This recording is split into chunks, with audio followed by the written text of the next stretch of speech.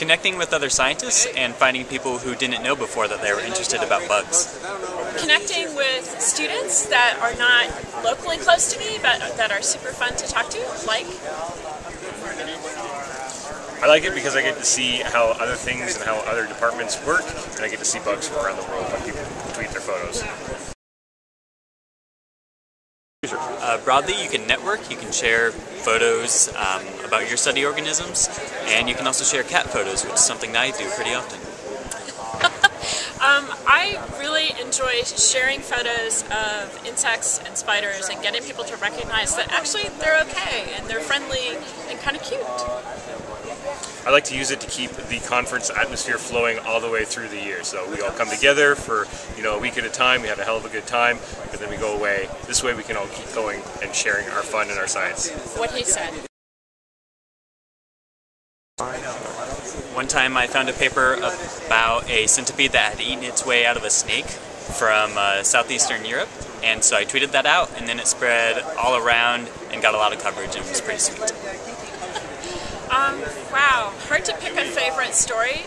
I think the thing that I find really rewarding is when I get tweets from people that were like, I used to be really afraid of spiders, but now they're kind of okay. They're really actually kind of cute. And so you can really see over time people's attitudes change. My best case scenario is somebody tweeted a photo of a fly. I took a look at it. I realized it was something that shouldn't be where it was. And so we ended up having a paper. It's in review right now. One time we started an event called Myriapod Monday, spread out with the hashtag, and we got people from all over the world tweeting pictures of millipedes, centipedes, and all the beauty that they contain within those groups.